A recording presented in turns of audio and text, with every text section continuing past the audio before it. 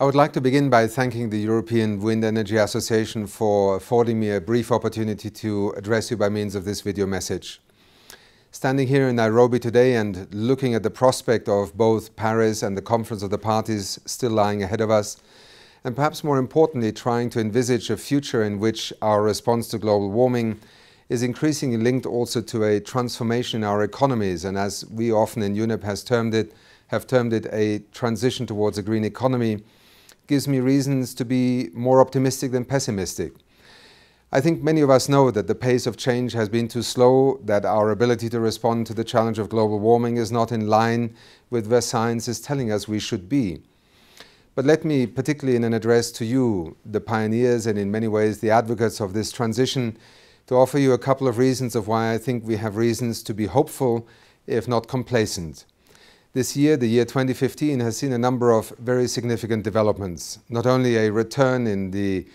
investment sector for renewable energy that has allowed us to document a 17% increase in 2014 in renewable energy infrastructure investments, now surpassing the level of $270 billion and accounting for almost 50% of all new power infrastructure invested in during the year 2014 worldwide. These are milestones that even 10 years ago may have seemed unthinkable, and today they are a reality. Perhaps in addressing you here from Nairobi, our headquarters in Kenya, it is also important to emphasize that this trend is no longer one that is confined to industrialized or to the richer nations of this world. We can point to many breakthroughs across the global south in recent years, and indeed close to half of all that $270 billion invested in 2014 was actually invested in emerging and developing economies. This is another breakthrough that we should not underestimate, and it speaks also to a broader set of agendas that have been captured in this year's major conferences that the United Nations has hosted, whether it is the Financing for Development Conference in Addis Ababa earlier this year,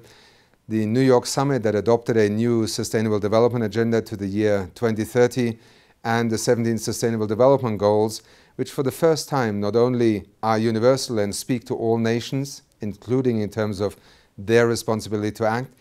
but also integrated. We have broken through a barrier that very often has locked in the economic, the social and the environmental dimensions of development in separate silos. The SDGs are a deliberate and I believe a very successful attempt at projecting an integrated agenda. When it comes to renewable energy and to wind in particular,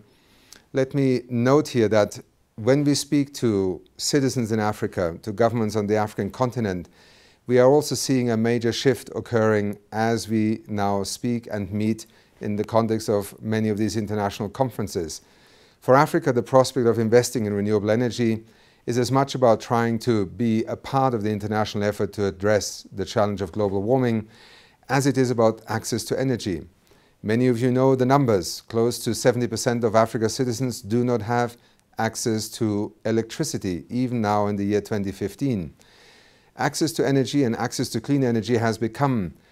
an increasingly converging agenda, and this in part explains some of the significant breakthroughs we have also seen on the African continent in recent years. Here in Kenya, we now have the largest wind power farm on the continent under construction, from Morocco to Ethiopia to South Africa to Ghana, but also many other nations. The prospect of investing in renewable energy as part of a domestic energy security pathway is now becoming not a hypothesis but a reality. What will be critical in the months and years to come, however, is to realize that availability of technology, the reduction in cost per unit or kilowatt hour are critical enabling factors, but we must also address the issue of financing. I hope that during your conference you can also put some of your attention on the lessons that have been learned and also on the public policy and private sector and investment and financial and capital market contexts that need to evolve in order to enable the potential for renewable energy and wind power to be harnessed worldwide. UNEP recently released at the World Bank IMF annual meetings a report that we termed the inquiry into the design of a sustainable financial system. It looked particularly at the role of central banks and financial regulatory authorities in trying to incentivize a scaling up of investments from the financial and capital markets. Many of us may already be familiar with the figure, but the financial assets of the banking system alone in the year 2014 amounted to about 135 trillion US dollars. Much of that capital is searching for ways to invest and generate a return, irrespective of what kind of project it is. It is critical that in Paris we send an unquestionably clear signal into the world's both investment markets and financial and capital decision-making boardrooms that transition towards a low-carbon economy, and with it the investment in a renewable energy infrastructure is now not only an inevitable reality, but indeed one that will grow exponentially. This is the great opportunity to make, both for nations that are still referred to as developing economies, but also for industrialized countries,